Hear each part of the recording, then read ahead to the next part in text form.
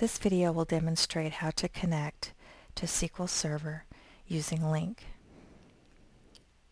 I'll start with a new project, a Windows Form application. Choose your name and location, choose OK.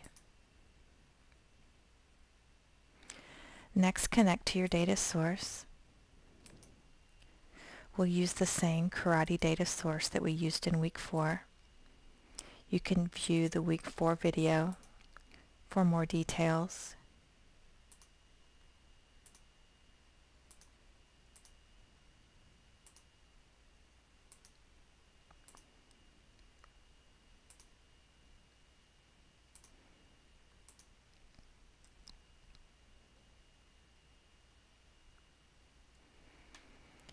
Next, you will add to your project the LINQ template.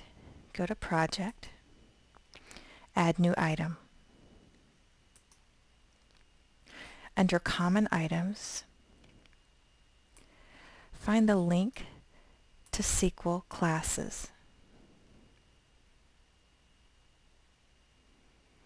Change the name if you like and choose Add.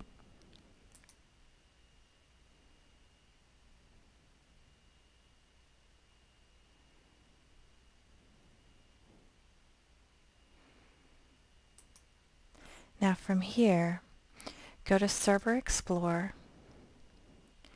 and drag your table into the design surface, and that will add your LINQ connection to your table. And from here you can modify your query and work with your code from LINQ.